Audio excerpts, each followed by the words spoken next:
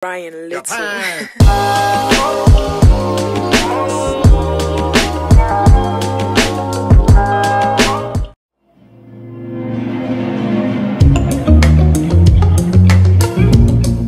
Hi all! Welcome to my channel. So in today's video, as you can see from the title, we are doing yet again another Shopee clothing haul. This is my second time to do a Shopee clothing haul, and if you haven't seen the first one, I will link it down on the description box para mapanood ninyo din.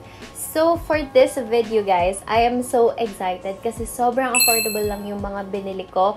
They are all under 200 pesos and I wanted to try out yung mga overalls na binibili sa Shopee. I just wanted to try it out kung talaga bang overrun sila and if it's still worth your money. So yeah, that is what we're gonna be doing today. And also, again, these are all just basic colors, plain basic tops that you know you can wear time and time again, because as I've said in my previous video, I am not the type na adventurous sa pananamit. I really just tend to wear yung mga basic t-shirts, basic tank tops, mga ganyan, kasi I don't know, that's just my preference. So, yun yung mga makikita ninyo today. But if you are someone, you know, that's very outgoing in terms of your clothes, I think that you can still definitely find something that you like in this haul because, again, these are just basics that you can wear literally anywhere, anytime.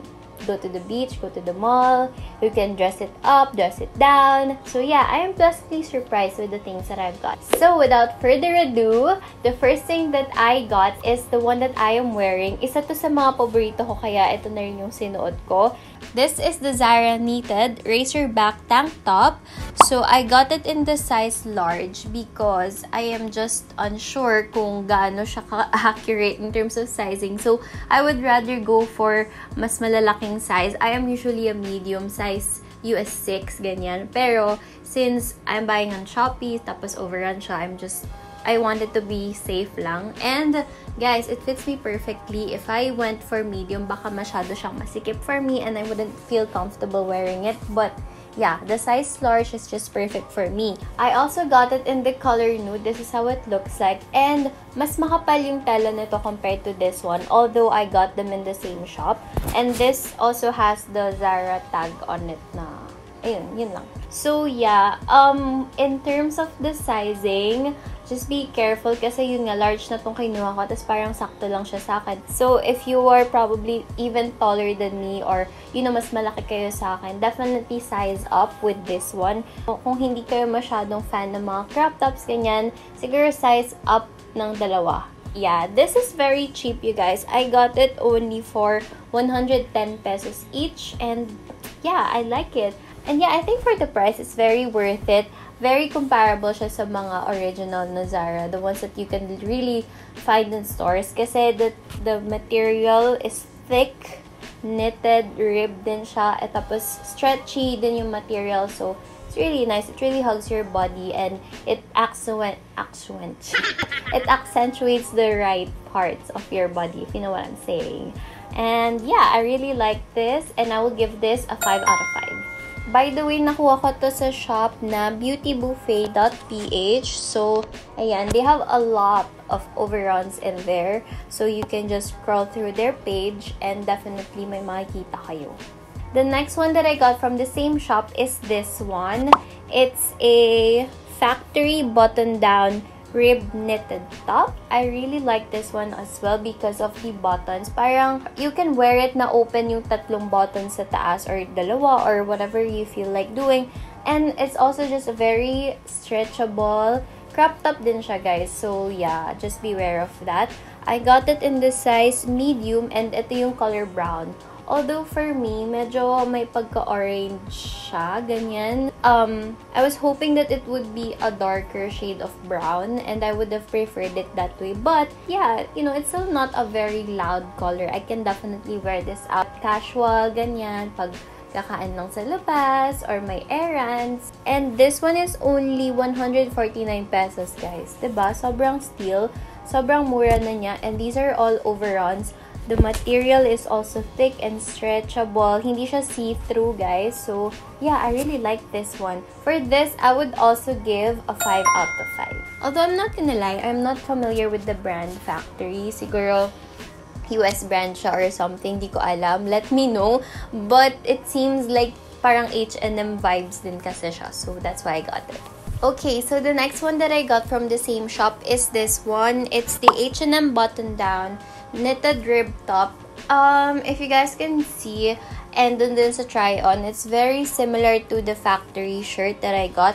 But this one kasi, it's buttons talaga. Yung kanina, snap buttons siya, if that makes sense.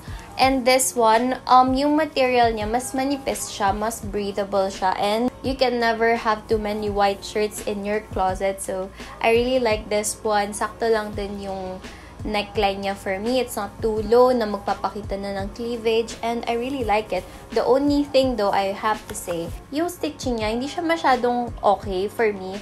I think kung nabanat siya ng sobra, mapupunit siya. Because yeah, there's a bit of an issue dito sa button area. But yeah, definitely just make sure na pag nilaban niyo siya or pag sinot niyo siya, huwag niyo siya masyadong i-stretch para lang hindi siya masira. So, that's the only thing. And I would rate this a 4 out of 5. Yun nga lang kasi yung stitching niya dito sa gitna, hindi siya masyadong pulido for me. So, the last thing that I got from this shop is the Ava Knitted Bodysuit Square Neck with Snap Button. I got it in the shade Nude. It looks like this. So, it's your bodysuit na snap yung ilalim niya. So, kung ihi kayo, diba, hindi siya hassle na tatanggalin mo yung buhok. Yun nga lang, guys, I wasn't able to try this on kasi unfortunately, masyado siyang masikip for me.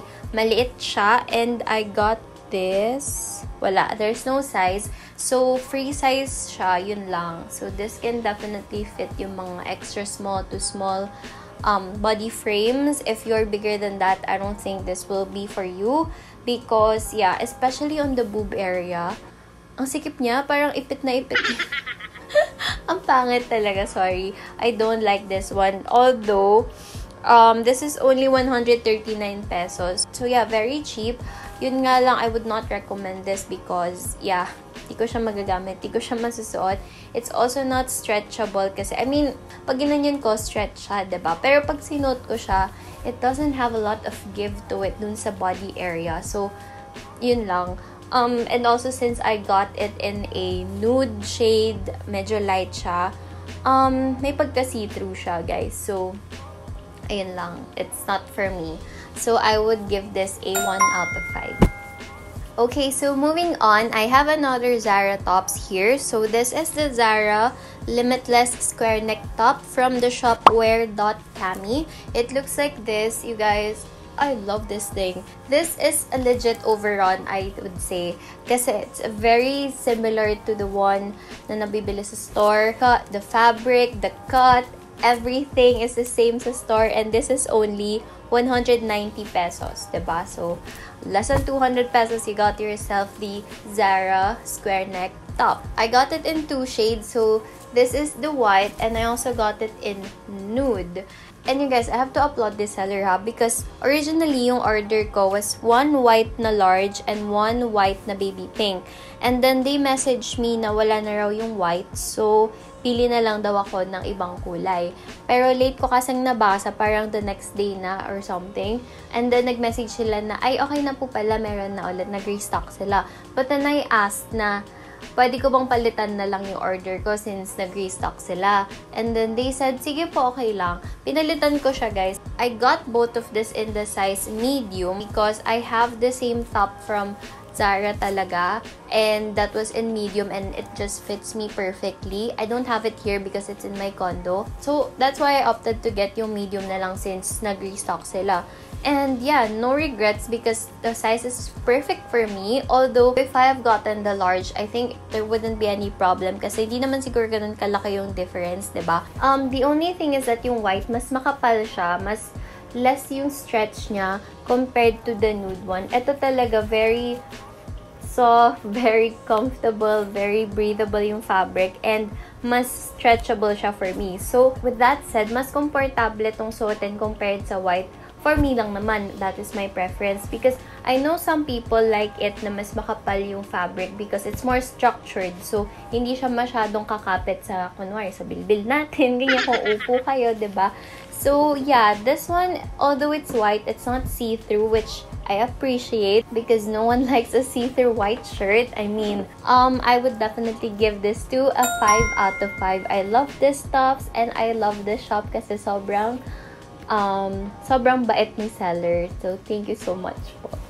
And then the last thing that I got from this shop is this one. They call it the Adidas Neutral Collection Tops. When I tried it on, obviously, it's a lot big on me kasi I got it in the size large and this is in the shade sand. So, ayun, malaki lang talaga siya sa akin. Kaya nilagyan ko siya ng pin sa likod para lang yung strap niya, hindi siya mahuhulog. Kasi otherwise, kung hindi ko gagawin yun, talagang mahuhulog siya and it's not cute. This is only 160 pesos and yeah, overall, okay din naman yung fabric niya. It's very stretchable and very crop top siya, guys. Maikli talaga siya. So yeah, because of the size and that's my fault, I would give this a 3 out of 5 kasi okay naman siya. The material is nice and the quality is also good. Okay, so the last things that I got are 2 shorts from Paradoxical Clothing on Shopee. These are both Zara Overrun shorts, you guys. So, unfortunately, these are over 200 pesos. So, I'm sorry. Pero dalawang shorts lang naman siya. The first one is the one that I'm wearing sa try-on hauls kanina. So, that is the Zara Mom Folded Shorts Fixed Fold. And it is 369 pesos. So, I got it in the shade Dark Vintage and size 27 yung kinuha ko. You guys, I love the shorts. Perfect yung fit niya sa akin. It still has a bit room para kung kumain ako, diba? Kasha pa rin siya. Hindi siya masyadong fitted. The length is super sakto. I like the quality of the shorts. Makapal siya. I have no complaints. So, I will give this a 5 out of 5. Definitely. So, the second one that I got is this one. It's the Zara Mom Folded Shorts Pastel Color. So, yung kanina, zip up siya. Zipper siya, yung regular na button tapos zipper. However, this one, ayan, button siya all the way through. Hindi ko din to try on because it's a little too big on me. Because I got it in the size 28 and obviously white siya. Although, in person, hindi siya gaano ka-white. Medyo off-white siya. And yeah, yun nga, malaki siya sa akin. So, sayang. Ang maganda siya, makapal siya, hindi siya stretchable, guys. Itong isa, medyo stretchable siya. Ito, hindi talagang structured siya. So, because of that, I will give this a 4 out of 5 pa rin naman because yung size lang naman yung problema. Other than that, the quality is really nice. The fabric is also nice. Talagang jeans, denim material siya. Okay, so that is it for this video. I hope you guys enjoyed it. And if you did, don't forget to give it a thumbs up. Subscribe to my channel if you haven't already. And hit the notification bell so that every time I upload a new video, you will be notified. So yeah, thank you for watching. Keep safe. Bye!